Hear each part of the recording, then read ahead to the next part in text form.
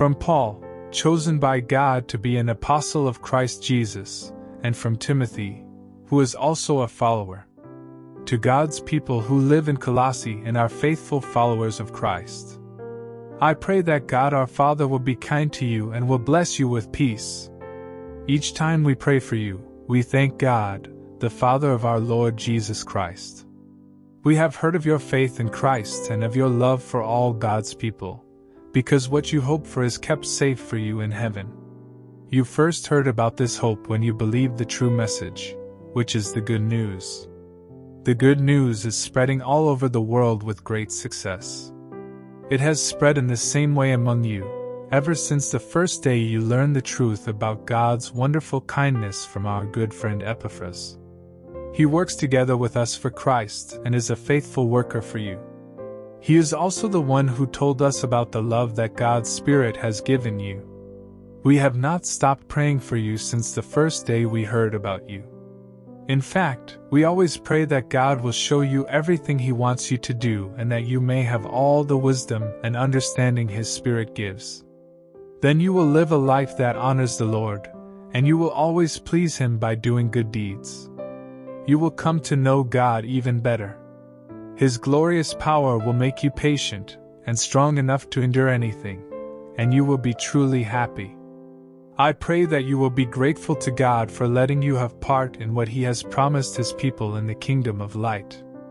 God rescued us from the dark power of Satan and brought us into the kingdom of His dear Son, who forgives our sins and sets us free. Christ is exactly like God, who cannot be seen. He is the firstborn Son, superior to all creation. Everything was created by Him, everything in heaven and on earth. Everything seen and unseen, including all forces and powers, and all rulers and authorities. All things were created by God's Son, and everything was made for Him. God's Son was before all else, and by Him everything is held together. He is the head of His body, which is the Church. He is the very beginning, the first to be raised from death, so that He would be above all others.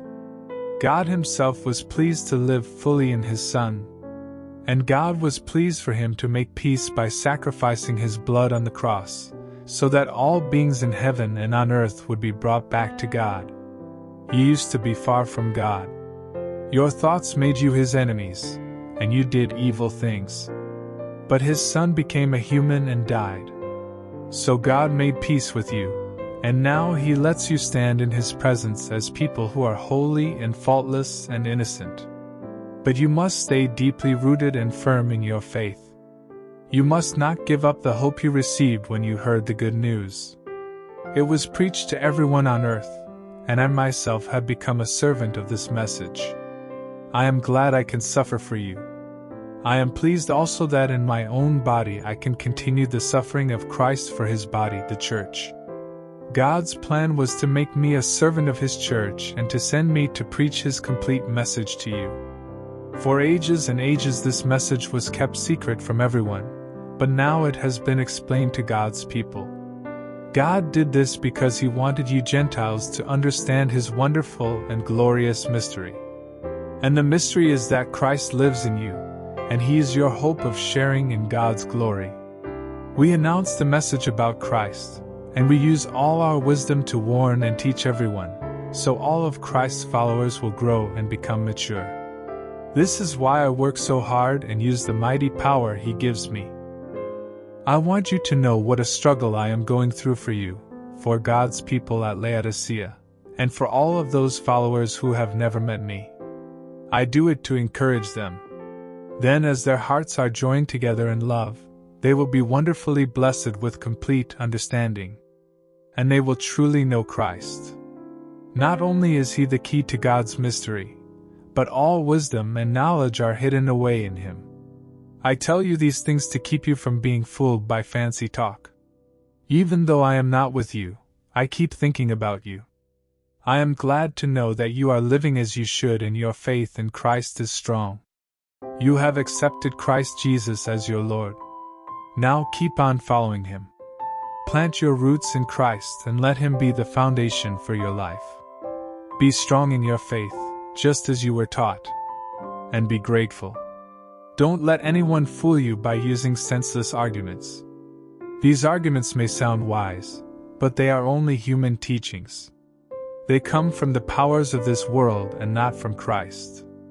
God lives fully in Christ. And you are fully grown because you belong to Christ, who is over every power and authority. Christ has also taken away your selfish desires, just as circumcision removes flesh from the body. And when you were baptized, it was the same as being buried with Christ. Then you were raised to life because you had faith in the power of God, who raised Christ from death. You were dead because you were sinful and were not God's people. But God let Christ make you alive when He forgave all our sins. God wiped out the charges that were against us for disobeying the law of Moses. He took them away and nailed them to the cross. There Christ defeated all powers and forces. He let the whole world see them being led away as prisoners when He celebrated His victory. Don't let anyone tell you what you must eat or drink.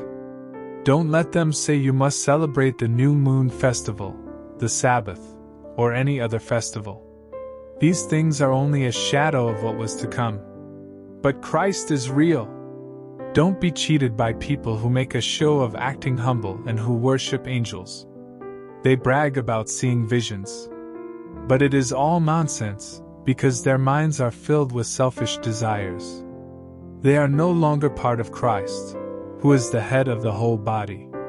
Christ gives the body its strength, and He uses its joints and muscles to hold it together, as it grows by the power of God. You died with Christ. Now the forces of the universe don't have any power over you. Why do you live as if you had to obey such rules as, don't handle this, don't taste that, don't touch this? After these things are used, they are no longer good for anything.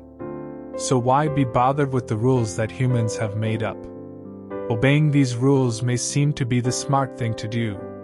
They appear to make you love God more and to be very humble and to have control over your body.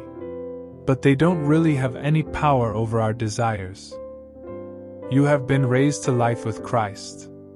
Now set your heart on what is in heaven, where Christ rules at God's right side. Think about what is up there, not about what is here on earth. You died, which means that your life is hidden with Christ, who sits beside God. Christ gives meaning to your life, and when He appears, you will also appear with Him in glory. Don't be controlled by your body. Kill every desire for the wrong kind of sex. Don't be immoral, or indecent, or have evil thoughts. Don't be greedy, which is the same as worshipping idols. God is angry with people who disobey Him by doing these things. And this is exactly what you did when you lived among people who behaved in this way. But now you must stop doing such things. You must quit being angry, hateful, and evil. You must no longer say insulting or cruel things about others. And stop lying to each other. You have given up your old way of life with its habits. Each of you is now a new person. You are becoming more and more like your Creator, and you will understand Him better. It doesn't matter if you are a Greek or a Jew, or if you are circumcised or not. You may even be a barbarian or a Scythian, and you may be a slave or a free person. Yet Christ is all that matters, and He lives in all of us. God loves you and has chosen you as His own special people. So be gentle, kind, humble, meek, and patient. Put up with each other, and forgive anyone who does you wrong, just as Christ has forgiven you. Love is more important than anything else. It is what ties everything completely together. Each one of you is part of the body of Christ, and you were chosen to live together in peace. So let the peace that comes from Christ control your thoughts. And be grateful. Let the message about Christ completely fill your lives, while you use all your wisdom to teach and instruct each other. With thankful hearts, sing psalms, hymns, and spiritual songs to God. Whatever you say or do should be done in the name of the Lord Jesus, as you give thanks to God the Father because of him. A wife must put her husband first. This is her duty as a follower of the Lord. A husband must love his wife and not abuse her. Children must always obey their parents. This pleases the Lord. Parents, don't be hard on your children. If you are, they might give up. Slaves, you must always obey your earthly masters. Try to please them at all times, and not just when you think they are watching. Honor the Lord and serve your masters with your whole heart. Do your work willingly, as though you were serving the Lord himself, and not just your earthly master. In fact, the Lord Christ is the one you are really serving, and you know he will reward you. But Christ has no favorites. He will punish evil people, just as they deserve. Slave owners, be fair and honest with your slaves. Don't forget that you have a master in heaven. Never give up praying. And when you pray, keep alert and be thankful. Be sure to pray that God will make a way for us to spread his message and explain the mystery about Christ, even though I am in jail for doing this. Please pray that I will make the message as clear as possible. When you are with unbelievers, always make good use of the time. Be pleasant and hold their interest when you speak the message. Choose your words carefully and be ready to give answers to anyone who asks questions. Tychicus is the dear friend, who faithfully works and serves the Lord with us, and he will give you the news about me. I am sending him to cheer you up by telling you how we are getting along. ㅡㅡㅡㅡㅡㅡㅡㅡㅡㅡㅡㅡㅡㅡㅡㅡㅡㅡㅡ the dear and faithful follower from your own group, is coming with him. The two of them will tell you everything that has happened here. Aristarchus is in jail with me. He sends greetings to you, and so does Mark, the cousin of Barnabas. You have already been told to welcome Mark, if he visits you. Jesus, who is known as Justice, sends his greetings.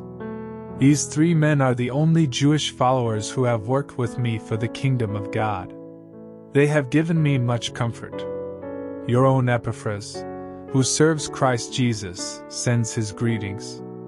He always prays hard that you may fully know what the Lord wants you to do and that you may do it completely.